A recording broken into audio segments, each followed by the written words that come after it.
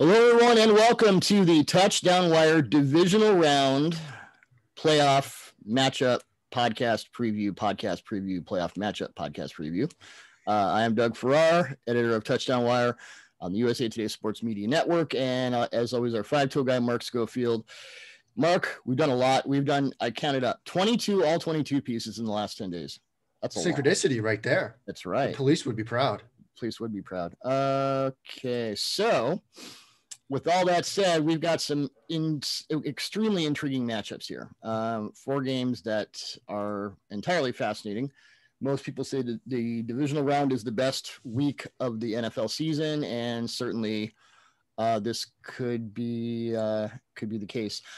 I want to start just before we get into the games. Urban Meyer in the NFL. Your thoughts? I go 2 different ways on this. There's is this going to be like Saban when Saban got to Miami and didn't have five-star recruits at every position and just realized, no, this just isn't for me? Or is it going to be more like Urban Meyer's realizing that, look, I've worked my way up from Bowling Green to Utah to Ohio State. I've played with like lower caliber athletes before. I can rebuild something. I know a lot of people are worried about the health concerns, but it's a different gig. Like, you don't have to go on the road recruiting. You don't have to be traveling all off season to go to living rooms and stuff. So I'm cautiously optimistic. I'm very curious as to the offensive coordinator hire in that decision. Yeah. You've seen a lot of names linked to him, like Adazio from Boston College. He's more a defensive minded guy, but a lot of former head coaches at the FCS, FBS level that he's going to try to loop in to be, sort of, not right hand, left hand men, but something in that vein. So I think the coordinator hires are going to be huge, but this is such an attractive job. And I'm not surprised in a sense that the Khan family sort of went splashy here, because you've got a chance to really remake that franchise in one season. 6 picks in the top 100, the keys to the Trevor Lawrence kingdom. And I've been watching him for the past couple of days just because I'm trying to get a start on draft stuff. I mean, maybe he's not like luck. Maybe he's not that, but I mean, just some of the throws he made. I watched the game against Notre Dame, and it's just, this is ridiculous. And some of the athleticism too. Yeah. And so you can turn that team around in a season. So yeah, go big with the hire. So I'm cautiously optimistic. What about you? I have serious concerns. Really? I think when you go from college to the NFL, the one word I think of when it comes to success is accountability. And I remember talking to Pete Carroll halfway through his first season in Seattle. And I said in a nicer way than this, why should we believe that you are any different than the guy who tanked with the Jets and the Patriots in the 90s? And he talked about the year between the Patriots and USC, where he did some stuff for NFL.com, wrote some articles, and kind of he started reading a bunch of John Wooden books and got his head together and said, I self-scouted and I realized all the stuff I did wrong. Yeah. I don't know Urban Meyer. I'm not in his living room having coffee with him in the morning saying, hey, Urban, what do you think about blah, blah, blah? But you go back to Florida, especially. Yeah. There's a lot of shit there. And yeah. I'm not saying he's going to be Bobby Petrino, but somebody I respect this morning on Twitter said this could be like a Jimmy Johnson hire. And my eyes bugged out of my head. I've talked to Jimmy Johnson about when he took over in Dallas, and 2 things. He had the supreme advantage, as Pete Carroll did early in his time in Seattle. All the guys he recruited in high school were coming out of college. So it was like, bink, bink, bink, bink, bink. I mean, Pete recruited Richard Sherman out of high school. So that's why, the former receiver out of Stanford who, was like body fat of minus 0.3. He's like, nobody thought he was going to be who he was. And Pete kind of had a suspicion. Jimmy Johnson put that team together. Don't let no one else in that building had the scouting together the way Jimmy did. So what Jimmy built. I mean, and then, Jerry, wanted to be credited as the guy. Well, the reason he wanted to be credited as the guy is that Jimmy did it. Yeah. So the accountability, the team building, and And no, you're not recruiting. No, you're not dealing with all the, the garbage you have to deal with in the NCAA, but you're also dealing with guys who are 30 years old and making more than you are. Yeah. And they've heard it all. And they don't really give a flying F who you are. If you can help them win, great. If not, you could be Newt Rockne and Vince Lombardi coming back, from the grave and Frankensteining together. And these guys aren't going to care. I get that it's a splashy hire and maybe he's learned some stuff because you have to go pretty deep because a lot of bodies were, buried at Florida, but it was not a good situation. And yeah, no, I mean, that's the Jaguars are dealing with, we're going to talk about Davante Adams and Jalen Ramsey, and they faced off once before. And it was Ramsey's first game is in the NFL with the Jaguars in 2016. And I was watching the Jacksonville defense and how amazing it was in 2016 and then 2017 when they almost went to the Super Bowl. And then they bring in Tom Coughlin, and Tom, as he does, tells everyone to get off his lawn. And they let a guy in, splashy hire. He ruined the whole thing. They're just getting over that. Yeah. I don't know. I hope it works out for everybody involved. I know some people high up in the Jaguars organization. I think they're good people. I think they're trying to get it right. I just don't know. Yeah. I mean, I think, the accountability portion is a very good point. What he's learned in his time away from the game, if anything, might be. I mean, there's stuff you can get away with as a college head coach that you can never get away with in the NFL or in any other part of public life, except perhaps government. And I wonder if, in some sense, because if he's the splash hire, you'd have to imagine that other teams came calling. Well, the Chargers were hot on him. Yeah, but maybe from his perspective, he's thinking, look, I can go to a smaller media market. That's more comfortable to me. Like if I go to the Jets, I've got the New York City media department. Oh, yeah. That's never going to work for me. I mean, I wonder if that's why, of all the jobs that Urban Meyer has been linked to over the years since he left coaching, this is the one that he was like, I'm going to do, because it's Jacksonville. It's a smaller media market. Like, yeah. There's also the whole thing of, head coach GM. I watched Mike Holmgren struggle with it for years in Seattle. Then he went to the Browns and took Brandon Weeden in the first round. Yeah, one of the most brilliant head coaches of all time, schematic, whatever. It's just a different gig. Right. And you're, look, if you get to be a head coach at the Ohio States of the world or in the NFL, you have a belief in yourself that you can fix anything. You can coach anybody up. When that bleeds into the evaluation process, you're going to have trouble. And I see that with Bill Belichick all the time, believe me. Greatest head coach of all time, but he thinks that he could take, Vanderbilt's third string strong safety and turn him into a starter in the NFL. Well, sometimes he can. Yeah. The difference with Bill is sometimes he can. Yeah. I'd bank on that more than anything. But yeah, we'll see. I mean, Bill had his time in Cleveland. It didn't work out either, although it wasn't really his fault. They were on the verge. But yeah, yep. I thought it was an interesting news nugget. All right, matchups.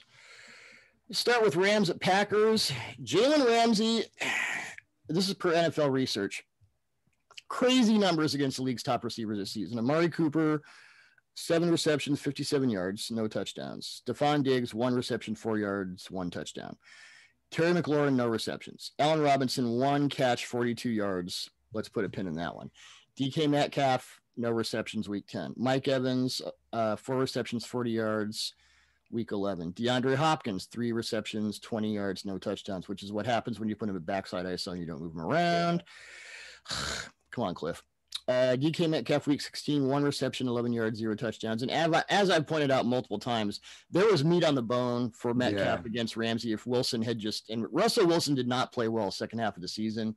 Nope. So that's a different thing. DeAndre Hopkins, week 17, 2 catches, 28 yards, no touchdowns. Again, backside ISO, stop doing that.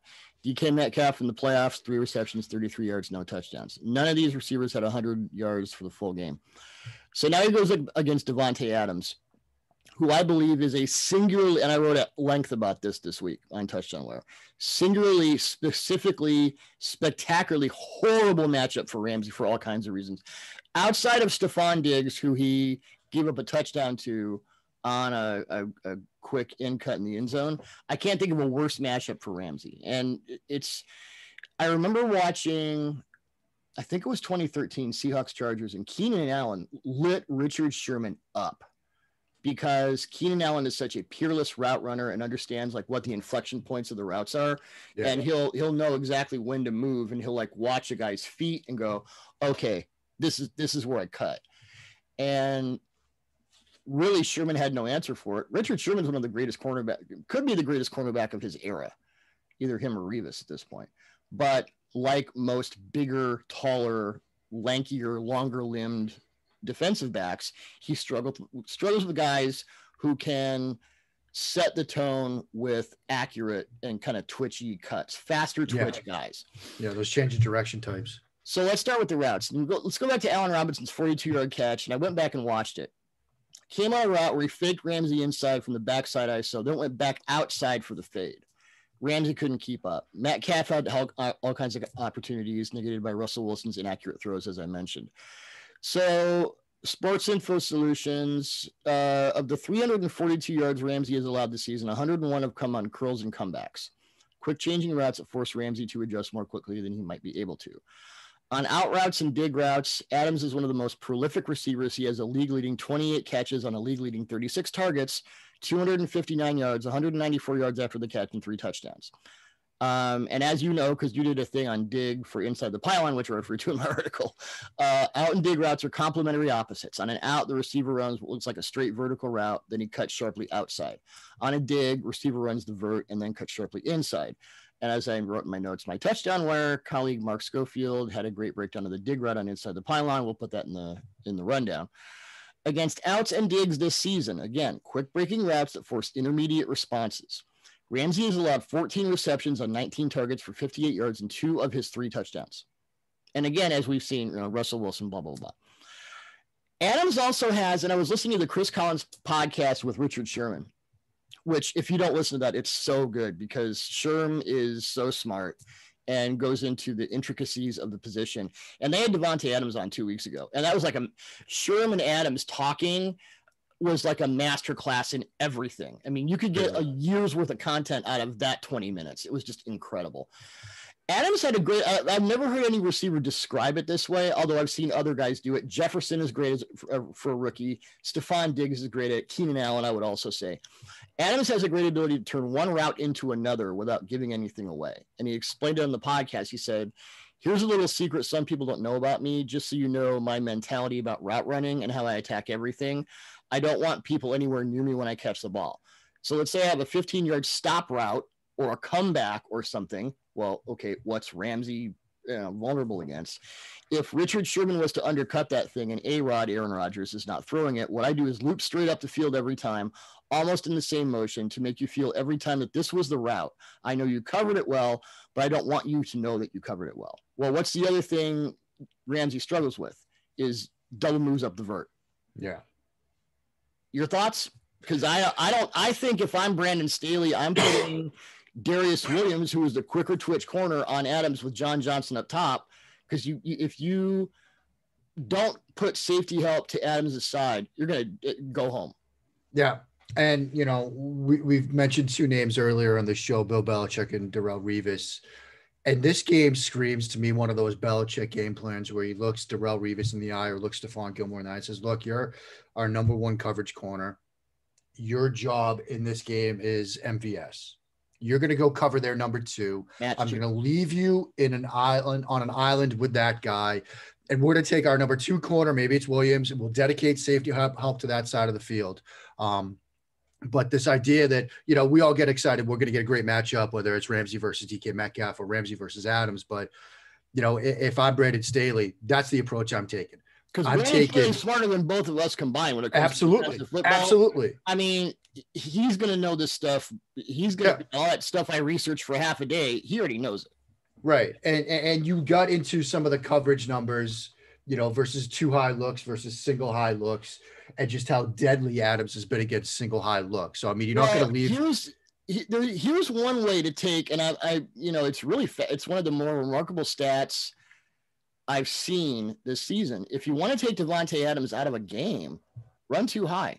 This season against 2 safety coverage, which is cover 2, 2-man, cover 4, cover 6, Tampa 2. Adams has 18 catches on 27 targets for 223 yards, 51 yards after the catch, and 1 touchdown. Against single high, cover 1, cover 3, and we'll say combo for the hell of it. He has 72 catches on 95 targets for 970 yards, 576 yards after the catch, and 14 touchdowns. He has 1 touchdown against 2 high. He has 14 against 1 high. I assume the rest are cover 0, and if you're playing cover 0 against the Packers, I don't know what the hell.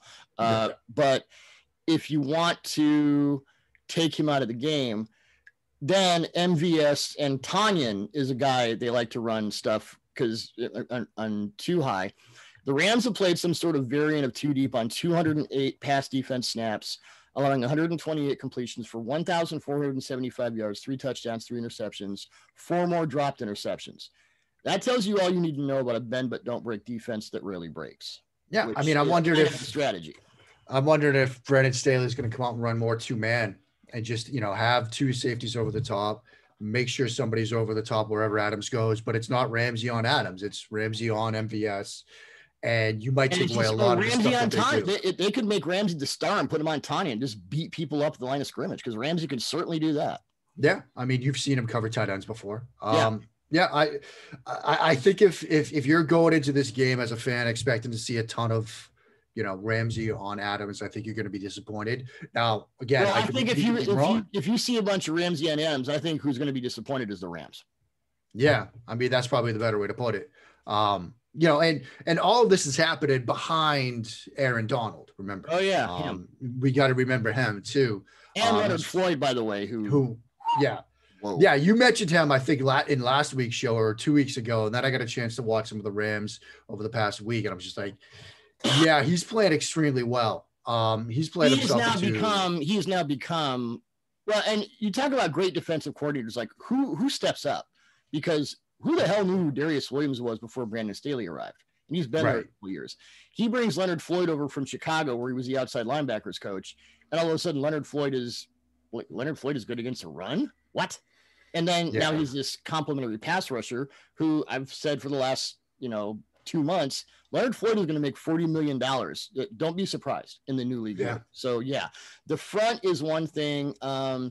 Bakhtiari's out with the ACL. They signed Jared Vellier, and I believe Vellier's now out with a COVID thing. Yeah. And I went into how evil Staley's front multiplicity is. And, it's not just lining up because kind of Wade Phillips did this.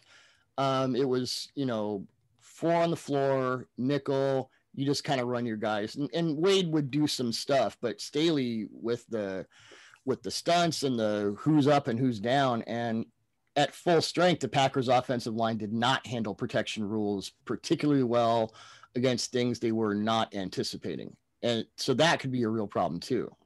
Well, it's that Tampa Bay game when Tampa Bay, pulled out Todd Bowles, pulled out some sub packages. Also the Carolina game. Looks. Also the Carolina game. The Carolina game was even worse for their protections. Aaron Rodgers was sacked 5 times against 5 different kinds of fronts. Again, Staley already knows this before we do. Right.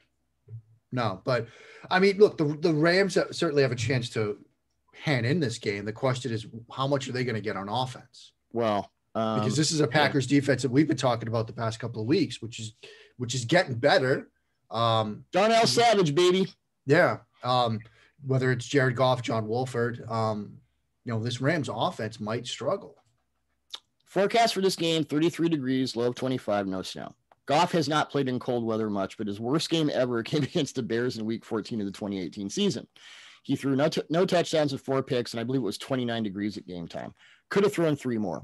Everything about Goff that made you worry was on display. That game was Sean McVay's official introduction to the Bears outside linebackers coach who made his life specifically miserable, Brandon Staley. McVay has said that game was the reason that he hired Staley to replace Wade Phillips because, okay, you kicked my ass, I want to hire you, which is a very smart way to do it.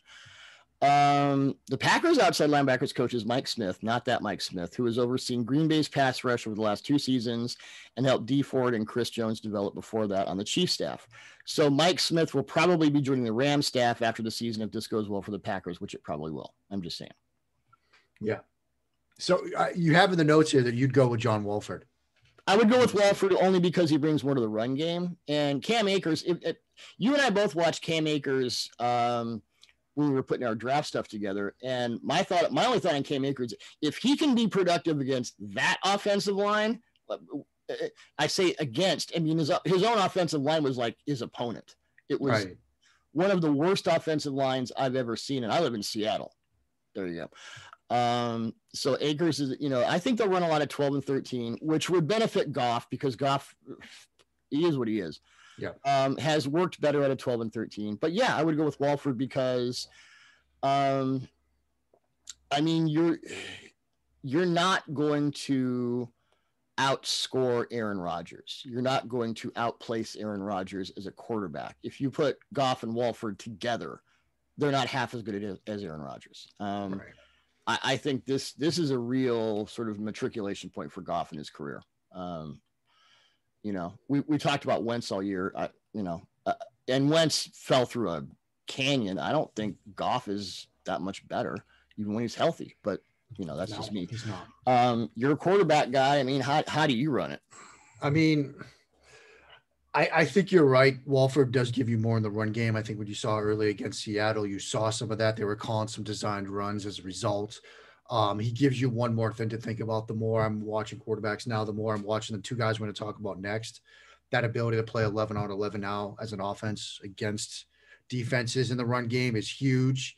So I think it just gives you that extra element. And especially if, you mentioned the word matriculation. Like, this might be a matriculate the ball down the field kind of afternoon for the Rams. Like, you don't want to give Aaron Rodgers short field. They don't really have any other choice. They don't have any choice. They don't have that quarterback on their roster. So I think, John Walford is the guy I'd go with. We know that's where McVay's head is at anyway.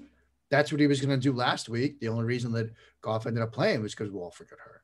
Well, you go back to last year when McVay tried to bring Blake Bortles in on those run packages. I mentioned last week, and they were horrifically bad, but McVay has wanted to have that in his quiver. He has wanted, I don't want to say he wants his own Taysom Hill, but there's an element of that sort of switcheroo running quarterback thing that he finds appealing. And since they run a bunch of heavy personnel, could work. And if, I don't know how much quarters the Packers play. They're primarily dime. Here's the other thing. Mike Pettin plays more dime than any other team or any other defensive coordinator. Heavy nickel, really heavy dime, like 50% dime. So if you can just make this a bash game, and we're going to talk about this with a couple other teams, the whole idea of keeping the other quarterback off the field. I mean, if the other quarterback is Mahomes or Josh Allen or Aaron Rodgers, whatever. Yeah, you still got to score touchdowns. You got to score touchdowns. Yeah, you can go 3 yards in a cloud or whatever, but you got to score touchdowns. Yeah. So that's any more thoughts on that game?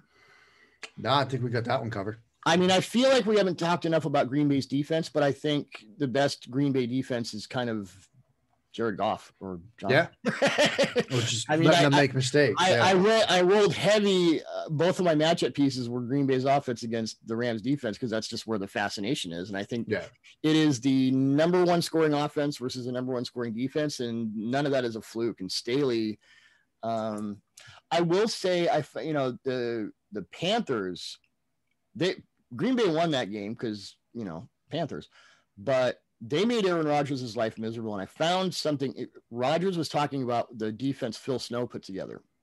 And Phil Snow came over from Baylor with Matt Rule, first-year NFL defensive coordinator.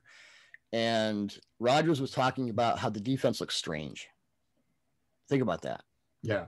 First-year DC messing with Aaron Rodgers' head because he's bringing in collegiate concepts that Rodgers has not seen, simply because there aren't a lot of those defensively.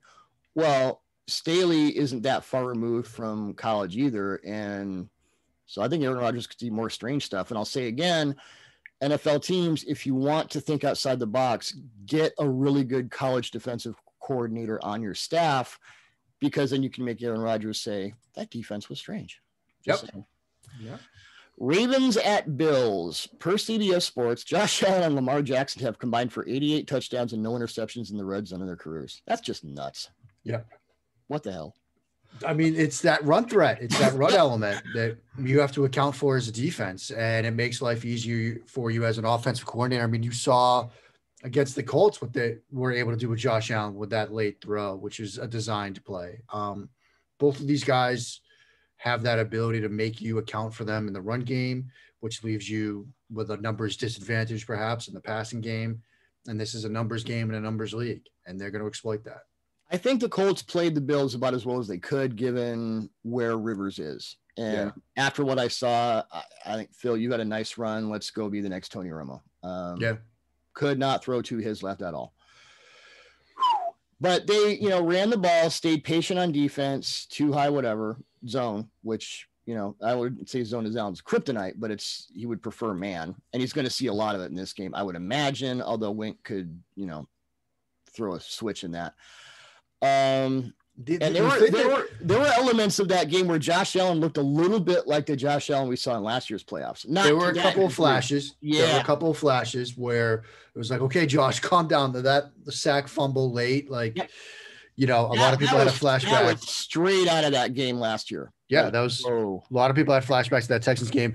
I mean, look, Eberflus stayed in too high because the Bills don't have a run game right now, really, to speak of. Their run game is for the rest of the postseason, which sucks. Their run game is Josh Allen. And that's why Dabo was calling designed runs with Josh Allen, because that was the only real run game they had to try to get them out of cover too high. Wink has a decision to make here. I think if you stay in man coverage, Josh Allen, 25 touchdowns, 2 interceptions against man coverage this year. Like, if you want to stay, I mean, is it? I think so. My producer's telling us it's good. Yeah. If you want to stay in man coverage, and think back to what happened against Kansas City earlier in the year, they stayed in man coverage. They tried to be blitz heavy. That didn't work. They tried to do some zone stuff. That didn't work. They couldn't figure it out in time. He has that same decision to make. If you want to stay in man coverage against Josh Allen, he's going to run against you and he's going to throw against you. They can't run the football right now unless it's Josh Allen. Try to do more zone stuff, too high looks, dare them to run the ball without Josh Allen, keep eyes on him. I think that's what they have to do this week.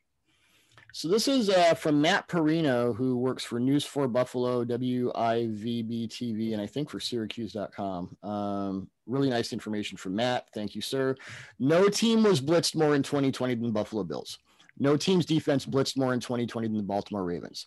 Josh Allen stats this season, pressure, no pressure, and blitz, not blitz, courtesy of PFF. Not blitzed. No pressure, 26 touchdowns, 4 interceptions. Under pressure, 13 touchdowns, 6 interceptions. Not blitzed, 21-8. When blitzed, 18 touchdowns and 2 interceptions. Yep. So what do you do? I mean, I think you stay patient. You play underneath. You give him late pre-snap looks, late in the down looks that he didn't see in his first diagnosis. Now, he's better at that than he was before. Because again, the progression of Josh Allen this year was early in the season, heavy man, you just blew it apart. There was that 3-game stretch where, what is this? You're spinning 2-1 and you're playing zone and you're playing quarter, half. And I don't know. And then he kind of got better at it, but he got better at it by throwing, dink and dunk. So if it's me, I don't blitz. I stay patient. I do what the Colts did. And the Ravens can do that too. Martindale, whatever trends you have on Baltimore's defense, it's why Wink Martindale is so good. Whatever trends you think you have on Baltimore's defense, you really don't.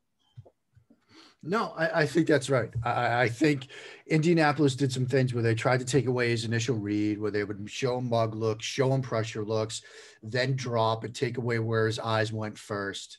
There were a couple of times early in that game where, they would show mug looks. One guy would come, they'd have slid the protection the other way, that they take away his hot read too. But Indianapolis got away from that, like into the second half of the game. They still stayed, very patient, but they didn't show as much or as many mug looks as I would have liked. What's interesting about Baltimore is typically this year when they've done that, when they've shown mug up front, they've just come after you. They've said, look, we're going to put 7 guys on the line of scrimmage in a 2-point stance and we're all coming. Mm-hmm. So I'm curious to see if that's part of the, sort of script change that we see from Martindale, which is, I'll show you these pressure looks. I'll show you these mugged looks. I'll show you these exotic fronts. You expect me to come. We're going to drop 7. We're going to drop 8. And now we're going to make Josh Allen have to read and throw Whereas he's not going to get, I'm getting pressure here. I could just throw a 9 route here to Stephon Diggs, or I can just throw this slant route underneath to Beasley because I know everybody's coming. Injuries played a part. I'm looking at Pro Football Reference. Ravens do have the highest blitz percentage of any team, 44.1%. They only got home to pressure 25.9% of the time, which is 5th behind the Steelers, Eagles, Bucks, Patriots. So you got Calais Campbell and Brandon Williams back. That helps. I think you go back to Marlon Humphrey in that Titans game. A.J. Brown worked his ass. Yeah. And I'm not saying Humphrey's a bad player. I think he's one of the more underrated defensive backs in the league. But, there are gains to be made there. Yeah, there are. And I don't know where Diggs is going to be and who's going to be on him. If it's Diggs, Peters, that's fascinating. You could wind up with a few of the issues you have potentially with Ramsey and Adams. But, yeah. Remember that crazy stat from last week's podcast where Lamar Jackson has more touchdown passes against quarters than any other guy? 9? I do. Based on what you've seen, why do you think that is? I think it's a really surprising thing to me. I think a lot of it is probably just off the top of my head. He's probably seen it a ton because teams, I think back to early in the season when the Bengals played a lot of cover 4 against him, had some success with it, but you're playing it a lot because you want to keep eyes on him. Yeah. The problem is cover 4 can turn into cover 0 pretty quickly, depending on how the play unfolds. When you just get straight man coverage and you've got shot plays to take advantage of downfield. When you buy on play action, that's literally cover 0. Oops. Yeah, it literally, sim pressures or play action against cover 0. Like, if it doesn't get home, against cover 4, if it doesn't get home, it's cover 0. So I think Lamar's seen a lot of it. And I think a lot of the route concepts that they run, the Baltimore Ravens, they have cover 4 beaters built in. A lot of bender vertical routes, a lot of post routes, a lot of stuff that, if you get somebody to bite downhill and you've got corners playing outside leverage, thinking they've got help to the inside, and that help isn't there, it becomes a big play opportunity in the blink of an eye. And so I think that's part of it. This game's going to test our belief that Poyer and Hyde are the 2 best safeties in the NFL right now. Best safety. I wouldn't say best safeties, but best safety duo. Best safety tandem. Yeah. Because look, when you play them, and I've talked about counter bash and stuff, Tennessee did a good job against that, but part of it was asking Byard and Vaccaro to come flying downhill and to be part of the run fit against it. That's good and all, but when you ask safeties to start come flying downhill, it opens up that play action stuff. And so Tremaine Edmonds and Matt Milano will have to be very disciplined, and I'll get into why in a minute. This is a defensive discipline game from Buffalo's perspective. But just to go back to Lamar and quarters, Bills have played the 3rd most cover 4 this season behind only the Browns and 49ers. 126 pass defense snaps, 90 completions for 862 yards, 5 touchdowns, 1 interception. Yeah. So Buffalo's run defense, 20th in DVOA in the first half of the season, 21st in the second half. They just don't have the loads up front. Ed Oliver, come on, dude. I compared you to John Randall in my draft report, and you're making me look stupid. Bills have not been tested all that often against gap run games in which guards are pulling all over the place to mess up gap responsibility. And here comes Baltimore, who does that. I mean, the way they pull their guards in gap in the second half of the season, especially in the last few weeks, it's very much like the San Francisco run game with Colin Kaepernick. Because they same playbook. Yeah, well, Greg Roman, but it's not like that's all Roman's ever done. He's just sort of reverted to good form in that regard. So I'm looking at Milano and Edmonds, who are both great players. I think Edmonds really has top shelf potential. Your aggression, you're going to want to be aggressive. Don't. Yeah. Well, so much of Baltimore's run game is structured to test your eye discipline because when you've got, whether it's counter bash with the guard and tackle pulling one way and running back going the other way, whether it's, just QB power with, the pullers and an opportunity for Lamar Jackson to pick his spots. Like this offense is designed to get linebackers out of position because of a lack of eye discipline. and that's You going to be mentioned tested. you mentioned last week a Cody Alexander piece on cross keying. Could you get into that? Because I think this might apply here. Right. And what that is when we talked about that counter bash design where you've got the guard and the tackle pulling, say, towards the right side of the offense and the running back potentially running on an outside run to the left. So opposite from the pullers. What high school and college teams have started to do is what we call cross keying. So you've got two linebackers across from the quarterback and the running back. The linebacker across from the quarterback, we always expect him to be reading the quarterback. Well, he's actually reading the guy next to him. He's reading the running back and vice versa. So you're reading the back across from you and you're keying what they do. And if they move away from you, then that's what you do. You'll flow with that and vice versa. So it's because, when you start getting guys separating like that and not working on a string, like you sometimes hear defensive coordinators talk about, that's when you give up those big plays. And so teams have used this sort of cross key design to slow down, schemes like counter bash. Tennessee did some of that. Like I did a video for one of our preview pieces where showing how Tennessee stopped counter bash, and cross keying was part of it. They had linebackers that were clearly reacting to the guy opposite from them, not the guy across from them. And the thing is, the Browns do some of it because they have Wyatt Teller, who's the best pulling guard in the NFL. But if you haven't played the Ravens and maybe the Browns, who else does this? It's not like you're going to get a bunch of, reps against this with other teams. Oh, the Eagles did some a little bit, don't they? Yeah, the Titans do a little bit of it. The Eagles did some of it, but late in the season with Hurts, other offenses that have used it. There's really not many. Baltimore's run structure is very unique because of the unique talent that Lamar Jackson is. It's kind of like playing Vic, the Vic Falcons, 04 through 06, where they led the league in rushing every year. Yeah. Where else do I get this Alex Gibbs plan? There is nowhere else. Right. Yeah. That to me it's a matter where, the Bills have played the Patriots twice this year. Obviously, the Patriots run game with Cam. The Patriots didn't do anything like this. No, their run game structure with Cam Newton was more veer and your typical standard zone read type stuff. It wasn't, this bash stuff, this back away stuff, and the other elements that they've done, QB power with multiple pullers. They did a smattering of that compared to what the Ravens do. Yep. I also like to apologize. One of my chickens has decided to freak out outside. Oh. So there you go. It happens. Free chicken noise. Yeah. So your piece on the Ravens making Josh Allen question what he sees. Please elaborate. Yeah, and that was some of what I've talked about. When I saw Indianapolis early showing those mug looks and then dropping, on one play, they had the mug looks. Both linebackers walked up front in the A and B gaps. He thought he was going to get a quick, easy curl route to the right, but they dropped, and the dropping linebacker took it away. And then he had to sort of calibrate his eyes and his thinking, but then the pressure was getting home. So that sent me back through this season to see other examples of teams doing stuff like that against him.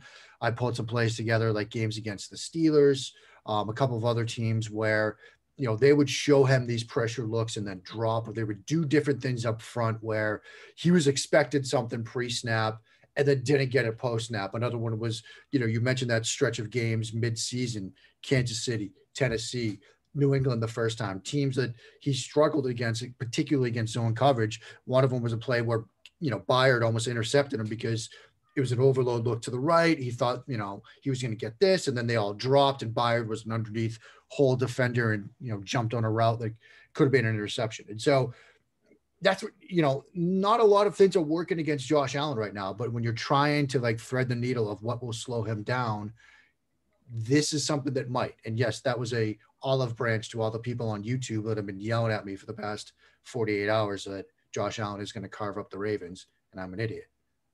I am an idiot. I know that, but this is something that has worked a couple of times this year with teams showing Josh Allen one look, making him think this is what he's going to get, and then spinning it into something completely different, taking away where he wants to go immediately with the football right after the snap. Was it YOUR an idiot? I hope. Yeah, a lot of that. Yeah, a lot of that. Yeah. Yeah, let's see. Bills need to stay at home around the alleys against Lamar. You wrote on that.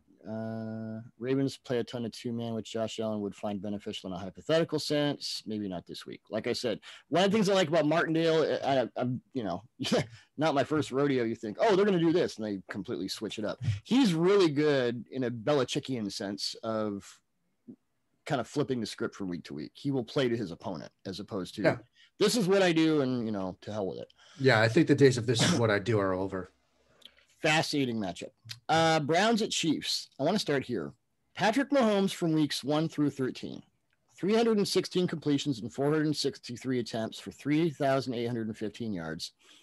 8.2 yards per attempt, 31 touchdowns, 2 interceptions, 15 sacks, 22 drops, and a passer rating of 113.8. Patrick Mahomes from weeks 14 through 17, 74 completions and 125 attempts for 925 yards, 7.4 yards per attempt, 7 touchdowns, 4 interceptions, 7 sacks, 10 drops, passer rating of 87.6. So in the last month of the season, and he's had a week off, 113.8 to 87.6. The difference, pressure. Weeks 1 through 13, he had 167 dropbacks under pressure. Weeks 14 through 17, he had 55. Now the Browns ranked 24th in pressure rate, 21.0%. They ranked 29th in blitz rate, 21.3. And if you blitz Mahomes, you're going to die. I'm not sure what choice the Browns have, especially when you look at their safeties, which we'll get into. But that's something to note, that over the last month, it's not like it's been disastrous in a Russell Wilson sense, like what the hell's going on. And they have had a week to sort of rest Mahomes, and but Assembly's out. I don't know what Mitchell Schwartz's status is, but for a right-handed offense, Mitchell Schwartz is the best pass protecting right tackle in the NFL. They haven't had him since week 6. So yeah, if against a more stout pressure defense, I would say this would be something to really worry about. I don't know how the Browns, and you studied, you did the AFC pieces the last 2 weeks, so you studied this more intricately than I have. But if you're the Browns, how do you generate pressure without, because Mahomes against the blitz this year, he has a higher passer rating, 116.5 when facing 5 or more pass rushers than he has against 4 fewer pass rushers, 109.0, 64 touchdowns and 16 picks in his career against 4 fewer pass rushers, 23 touchdowns and 1 interception in his career against 5 or more. So you can't blitz him. You're not great at generating pressure without the blitz. You have a guy who is the pressure is starting to compound his performance. What do you do? I hope you think Myles Garrett eats his Wheaties before the game. And if you get a game where Myles Garrett just goes off. Now, look, he's been hampered by injuries. Early in the year, Myles Garrett was an MVP candidate in my mind. Yeah. Then he had the ankle injury, the knee injury, the COVID bout that he says he's still sort of recovering from. But if he can channel the early season Myles Garrett, where he sacked Dak Prescott, I think 3 times in the first half, you could get some of that pressure. If you get at least the presence of Myles Garrett, forcing Kansas City to slide protection his way, and you do some creative stunts and twists away from Garrett and you catch Kansas City, that's another way to do it. Because you Olivier Vernon, by the way, let's see, torn Achilles tendon, January. It would help if Vernon was there on the other side. Yeah, but you're not going to get that. You're not going to get that. No, because like you said, you don't want to blitz it, but you do want to pressure because PFF has adjusted completion percentage on Mahomes of 64.9%, which is middle of the pack, 16th in the league, behind illustrious names this season as Gardner Minshew, Nick Mullins, Derek Carr, and Cam Newton.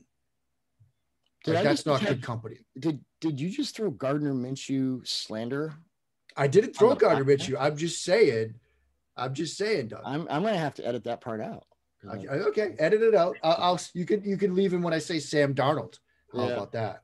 So, pressure has worked as far as working against Kansas City and Patrick Mahomes goes this season. The problem is, what do you do? What are you doing behind that? Because Cleveland safeties are a disaster waiting to happen in this game. And I want to say this: it's not like any of these guys.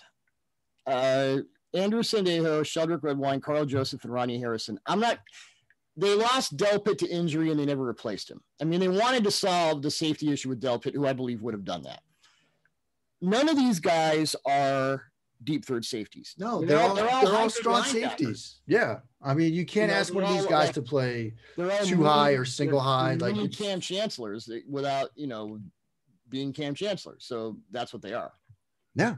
And this sets up where what Kansas City can do in the vertical passing game, and the limitations of this Browns back third of their defense in terms of asking box safeties to play Devin McCourty roles. They can't do it. And the safeties have allowed 14 touchdowns in coverage this year with 4 interceptions. Yeah, that's not good. And yeah, Ben's dead arm, it doesn't matter. Now it matters. Yeah. And so you did something on the Belichick plan against Mahomes. Yeah, and I don't know. I mean, I don't know. It's tough to replicate because the Belichick plan, it's one of those high school clinics where it's like, yeah, we're +1 to the field, +1 to the boundary. We're +2 in the secondary. We're getting pressure with 3. And my 2 safeties are 5-star athletes going to LSU and Alabama next year. Like Cleveland doesn't have that. Belichick does. He has Devin McCourty, who even at this point in his career is one of the best safeties in the NFL still. And you have J.C. Jackson and you have Stephon Gilmore. And so when you run one cross or, 1 double 10 or whatever you do, and you're trying to like switch off crossing routes mid play, like the Patriots have done with some great success against Patrick Mahomes, even though they didn't win this year, it's tougher to do with these guys.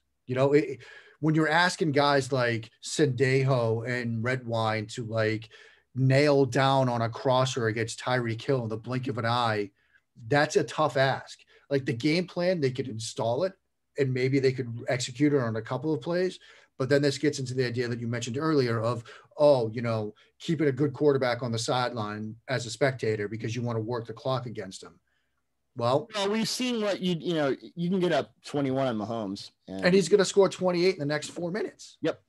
So they only need one play against these safeties to tie the game in the blink of an eye. I wish we could have Buccaneers cornerback Carlton Davis on our podcast right now, because when the Buccaneers and Chiefs played earlier this season, Todd Bowles and we'll get into the 2 Todd Bowles defenses, one really good and the one really bad. They put poor Carlton Davis, who was a good cornerback. They put Carlton Davis on Tyreek Hill. Hill scored 3 touchdowns in that game. And all of them, they had Carlton Davis trailing Tyreek Hill without safety help. And I think on one of those plays, Antoine Winfield Jr. was supposed to go over and he didn't. But they had a design where your cornerback is trailing Tyreek Hill without safety help. Now, that's something you never want to do. The Browns, even if they put a safety to that side, may not have safety. It might be the same thing. Yeah. So, I don't know how the Browns win this game. I mean, I can talk about Wyatt Teller's on-off stats and, Hunt and Chubb. Baker out of empty, great. Baker, boot action to his left, great. Here's how they win this game. 14 points out of that? Because we said that last week too. I don't know how the Browns win this game. Yeah, so what you're going to get, bot snap, 3 interceptions. One of them's like a deep return and a 28-0 lead. And even then, that might not be enough. Just ask Bill O'Brien, now the offensive coordinator at Alabama, what an early lead against Mahomes gets you. Yeah, Bupkis. Yeah. How do the Browns win? Seriously, like beyond whatever the hell happened last week. I mean, the thing to remember about Kansas City is this: since they blew out the Jets back in week 8, I think 38-9, every win this year down the stretch was a 1-point win. Now, a 1-score win. Now you had a Tampa Bay victory, but that was before Tampa Bay's bye week when they became a much different offense after that. And we'll get into that in a minute. Yeah. One of those 1-score wins was against another playoff team, the New Orleans Saints, but that was Breeze's first game back, and he has been a much different quarterback since coming back from those rib fractures. But you're also talking about 1-score games against Carolina, Denver, the Atlanta Falcons in week 16, teams that did not make the playoffs, and some of whom are working for a new head coach and general manager now. In some of those games, I watched that Atlanta game. I watched that Carolina game. They did some of the stuff with coverage switches in the middle of the field. There were a couple of moments where Carolina, which we talked about, excoriated them early in the season for being just a spot drop cover 3 team. they started doing more stuff with low hole and high hole robbers, where you've got guys taking away those crossing routes in the middle of the field. Similar to what I just was talking about with Belichick. Now, they still hit for some big plays on those, but the Panthers had some opportunities to make some turnovers in the middle of the field.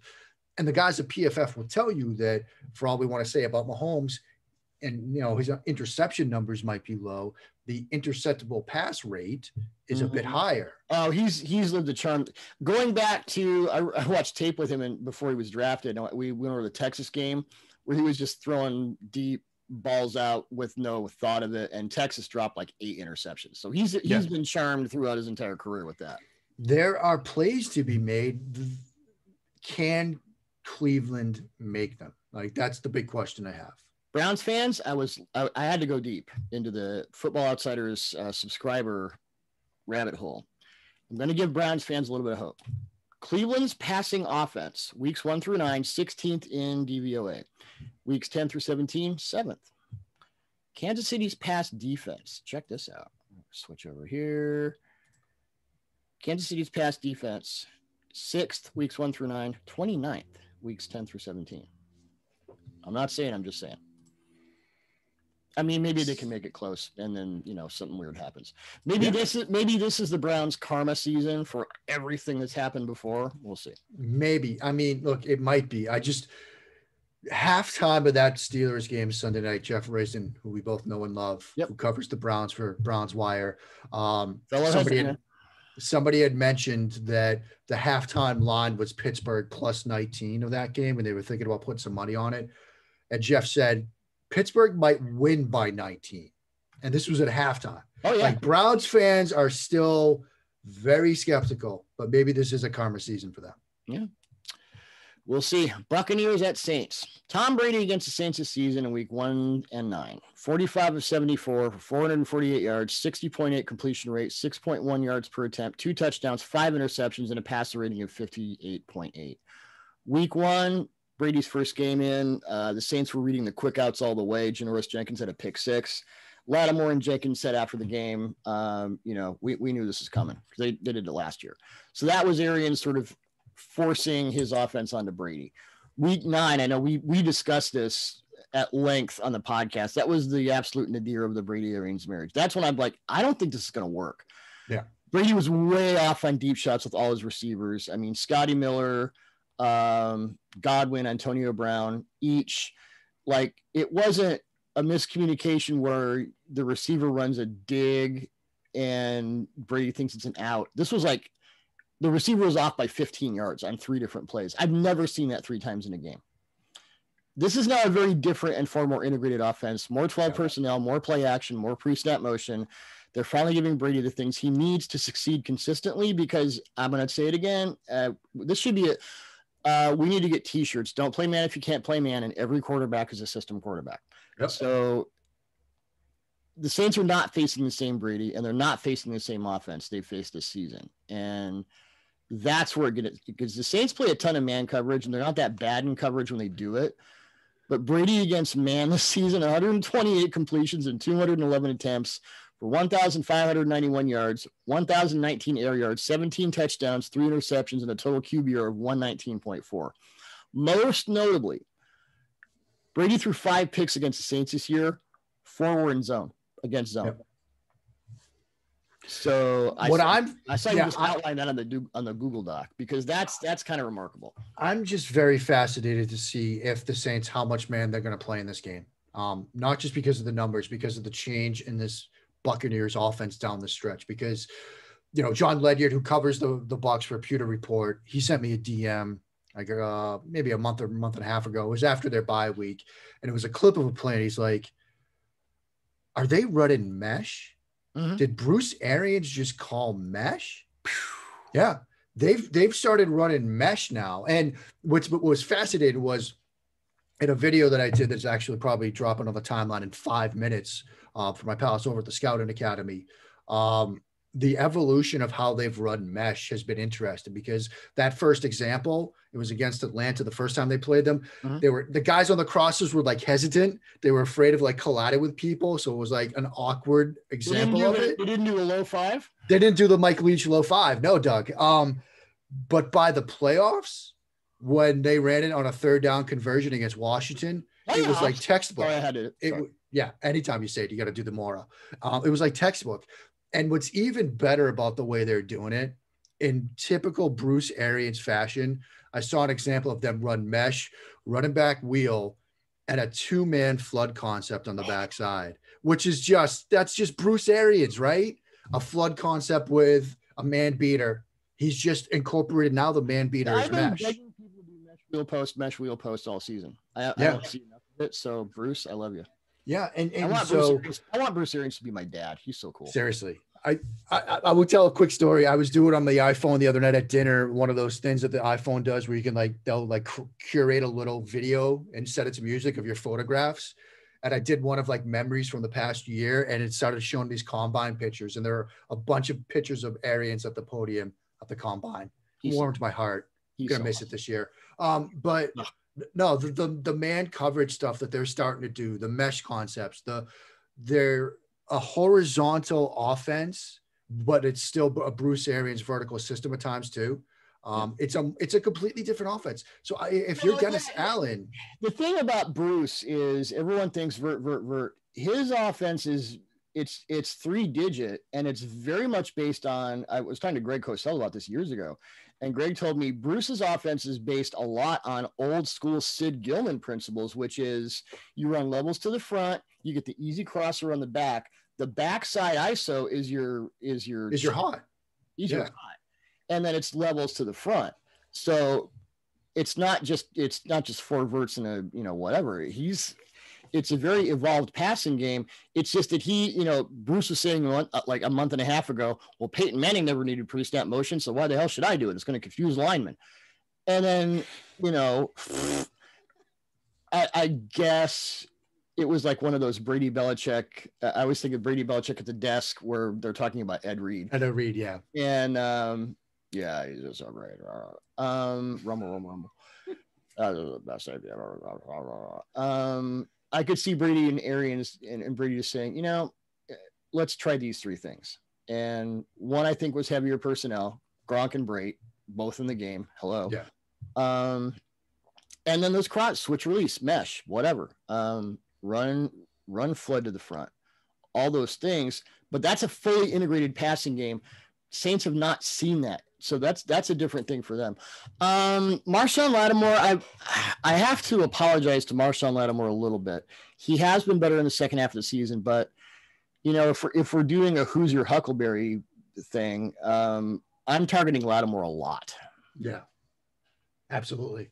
And especially when you start thinking about some of these concepts we've talked about, when you've got crossers or you're running verts out of heavy, you can isolate him.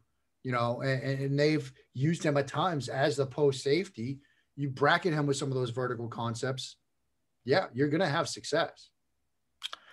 So even when you factor in the improvement in the second half of the season, Brady has completed 62 of 141 passes under pressure this season, 4 touchdowns, 5 picks, passer rating of 56.8. Your passer rating under pressure is worse than that of Ben Roethlisberger, Kyler Murray, and Andy Dalton. Mark, I'm going to go ahead and say that's not ideal. It's not ideal. I do think, though, Dalton was very good against pressure this year. Yeah, he was. I mean, I do want to give him some credit. I mean, his adjusted completion percentage under pressure of 76.7 was second best in the league. And Dalton was 13th overall with an NFL passer rate of 74.4. So, I mean, you got to stick up for Andy Dalton here. On Minshew and a positive on Dalton. I'm going to have to shut this thing down. Seriously, we're spitting the coverages today, Doug.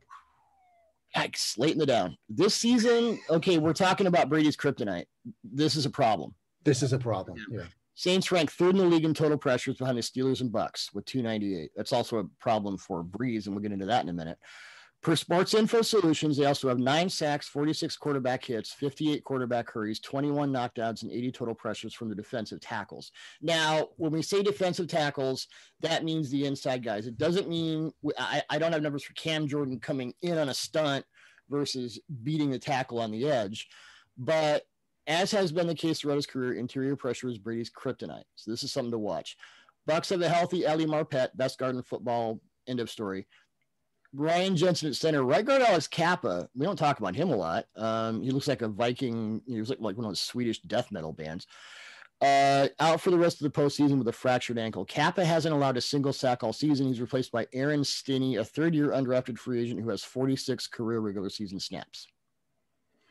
That's a recipe for disaster, I think. Well, I don't know about disaster, but like if they have to move Jensen over to tackle, that's when that's I think it was the Saints. I think it was the Week 9 game. Yeah, the Panthers.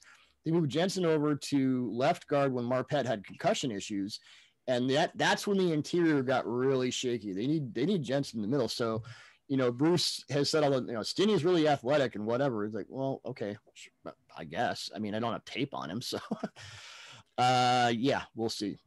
Yeah, I just think when you combine Brady's pressure numbers with the ability to get interior pressure on him, when you've got Stinney in, and I'm trying to pull up some of his, pass blocking reps right now on Game Pass, and there's not a lot to look at, but from what I'm seeing early, it doesn't look great. This could be a situation where you're seeing a lot of Jordan stunted into his gap and really sort of testing him from a mental process and a situation, as well as that athleticism that Arians likes to talk about. Because if you get that A-gap pressure on Brady, you're going to get some of those bad pressure numbers. This could be a problem for Tampa Bay. I think it will be a problem for Tampa Bay. I don't know. Oh my God, I don't know what his status is, but the Saints from their Sheldon Rankins, I mean, they've got a ton of pressures, from just their DTs. And then you factor in, I don't know what Trey Hendrickson's status is. I think he might be out. But yeah, this could be an issue. Hendrickson, looking this up right now, won't play in the wild card round, had a neck injury. We'll see. It would help if they could have him on the other side of that. So let's switch to the Saints offense. Highly dependent on the quick game. In those 2 Bucs games, Breeze was pressured on just 20 of his 65 dropbacks, sacked twice, also completed 9 of 17 passes for 79 yards, 2 touchdowns, no picks, and a passer rating of 104.8 under pressure. Saints quick game is the key to all of it. Breeze has averaged 2.7 seconds per attempt from snap to throw this season, 8th quickest among quarterbacks with at least 50% of their team snaps. Breeze also has 18 touchdowns and 1 interception on throws. He gets off in less than 2.5 seconds per PFF, as opposed to 8 touchdowns and 5 interceptions on throws that take more than 2.5 seconds. So what you want to do with Breeze is force him to extend the play. Yeah. And then he has to use his arm on sort of those scramble rule routes, and maybe that's not. And the interesting thing about, and we'll talk, I mean, I can summarize it. I've been talking about all year. The Todd Bowles good defense is multiple fronts tied to aggressive coverage, and it's brilliant. And then you take Lavonte David and Devin White, best linebacker duo in the NFL by far, and you put them all over the formation to create pressure, especially Devin White. Against Saints in 2 games, I looked this up and I couldn't believe it. White allowed 15 catches on 17 targets for 108 yards, 65 yards after the catch, 2 touchdowns, no interceptions. He had no quarterback pressures of any kind in either game. Yeah. No sacks, no quarterback hits, no quarterback hurries. Bupkis. He has the most sacks and the second most pressures of any off-ball linebacker in the NFL this season, and he's really bad in coverage. But this is a guy who he had 2 3-set games this year, once against the Raiders, once against the Falcons. And you know how ever since Jadeveon Clowney got drafted, everyone talked about him. He's been with 3 teams now: Houston, Seattle, Tennessee. Everyone talked about him as he's going to be the spinner, and he's going to get pressure from every gap. Devin White is actually doing that. You can line him up anywhere from, because he will. Who was I talking to? It wasn't Deion Buchanan. It was one of those hybrid linebacker guys like 5 years ago, and I mentioned to this kid who was getting pressure from all different gaps. I said, you read gaps like a running back. And he said, yeah, that's absolutely the point. That's what you're supposed to do when you're blitzing from the second level. White reads gaps like a running back, and that makes him dangerous. They've had bear fronts where they put David and White on the edge as the outside linebackers, the end backers, the pass rushers. So if I'm Todd Bowles, let's stop with the static front and the spot drop crap, because that's not going to work. I know and White has missed the last 2 games with COVID issues. He's back now, and he was saying, you know, we have Jason Pierre-Paul, we have Shaq Barrett. Maybe I'm going to go into coverage and beat people up. I'm like, no. You are the 3rd pass rusher in every package, as far as I'm concerned. We do not want you covering. If you are doing anything else but rushing the passer, we are making a big mistake. Because it's not, I'm not saying that because he's bad in coverage. I'm saying that because he is if you're a defensive coordinator, you dream of this guy. You waste bad early draft picks on guys you think can get pressure from every gap. The Buccaneers have one. They've got one right there. He's proven it all season. I wrote at length about this on Touchdown Wire. Devin White can get pressure from every gap. There may be, as an off-ball linebacker, I mean, Demario Davis can do it. A couple other guys can do it. Bobby Wagner can do it. It's exceedingly rare. And he's got the speed. There was one sack he had against Derek Carr where he flipped back like 15 yards in coverage on a Tampa 2 look, and Carr started to roll. He was right. And Devin White came down crashing like he was Earl Thomas in Earl Thomas's prime and got him to the sideline. So if I'm Todd Bowles, Devin White is my spinner. He's my interior pressure guy. He's the joker, the guy you can't really account for. And he becomes a problem for a Saints offensive line that's very good. But, you know, I think you're facing that Saints offensive line. You want to get out the schneid against them. You had better start messing with their protections. And for whatever reason, Bowles didn't do it in either game against the Saints. Yeah, and I think that's part of why, you know, that makes a ton of sense, because when you start thinking about what you want to do against Breeze, you want to force him to throw late and down, like you said. You want to force him to hold on to the football.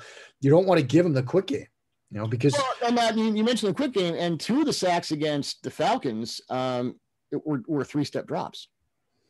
And it was like a delayed blitz. I don't want to say that, but 2 of those sacks were against 3-step drops. So he's that fast. Yeah. I mean, because you want Breeze to have to try to push the ball downfield late in the down. You want Breeze to try to test throwing windows downfield late in the down, because the arm isn't where it needs to be because of the injuries, I think. And when you start thinking about what we've seen from this Tampa Bay defense this year, I think back to that Green Bay game where they were exotic up front. They showed different looks. They were confusing, you know, and they probably weren't confusing Aaron Rodgers in terms of who was coming or who wasn't, but the guys around him. You know, that's what you do on defense, because you don't always have to try to confuse the QB. Well, you can confuse Aaron Rodgers because the Panthers did it. Right. But you don't, it is possible. But you don't have to try to, you know, if you could confuse Drew Brees, great. But if you could confuse, you know, Terron Armstead or Ryan Ramczyk, that's just as good too. Because you might get a free rusher at Drew Brees and force him off the spot, force him to pull the ball down, not give him that quick throw. And then you've got a chance to stop this offense. I want to read a quote, one of the all-22 pieces, one of the 22 all-22 pieces we've done in the last 2 weeks. Nice. Brandon Staley, Rams defensive coordinator, said this on December 23rd, a few days before he had the challenge of defending Russell Wilson for the second time. He said, I think pass defense is pass rushing and pass coverage working together. I think you hear that sometimes in the NFL, whether you're in 3, 4, 5, 6, 7-man rush, whatever type of coverage you play, whether it's zone or man, pattern match, it has to fit together against Russell Wilson because there's no look that's going to surprise him. He's seen it all. What you have to deal with in Russell is his legs and his escapability, which is widely documented. But you also have to deal with the processor in his brain. This guy is as sharp as it gets. And if you make mistakes, he's going to capitalize. You have to have your front and your coverage working together. I'm going to read that again because this is where defense is going. You have to have your front and your coverage working together. The alignment of multiple fronts and aggressive coverage is next level NFL. And I think over the next 2 or 3 seasons, the teams that do this and the teams that don't, the gap in quality is going to be astonishing. Staley goes on to say, because if there's a mistake in either of those places, he's going to find it. It takes a full 11-man operation. You have heard me talk about 22 guys in the game because you have to chase this guy around for 4 quarters or overtime. It takes a team effort to get it done.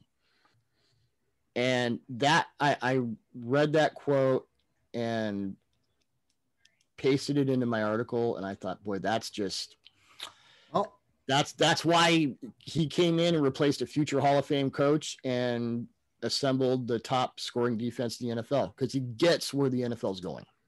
A reading from the Gospel of Belichick from a couple of years ago. If you have the receivers covered, it gives the pass rush more opportunity. If you don't have the receivers covered, then even a good rush isn't going to result in a quarterback getting tackled. The interceptions are a result of pass rush, just like the sacks are a result of coverage. It's really team defense. There you go. There you go. From the These guys know what they're talking about. Yep. Bill 316. Okay, those are the 4 matchups. Any other thoughts there, Dr. Schofield? Charlie Strachan as a potential offensive coordinator under Urban Meyer, apparently. What do you think of that? That's a hire. That's a yeah. What does that mean? Yeah. I don't know. Knowing you as I do, that was because you're just such a nice guy. I try to be. Yeah. I don't know. I was cautiously optimistic on Urban Meyer when this show began. I'm now slided over to your camp where I just don't know in the course of an hour. I mean, I don't have anything against Urban Meyer. I look back to coaches who have succeeded in their college to NFL transitions and coaches who haven't. And I don't know if he's got any of the starter pack. I just don't know. Yeah. No, I read that he's potential defensive coordinator. It doesn't matter. Whatever. I don't know. Yeah. Anyway, great stuff as always, man. We'll have this up in a few. Pop it over to Touchdown Wire for all 22 pieces, 22 all 22s.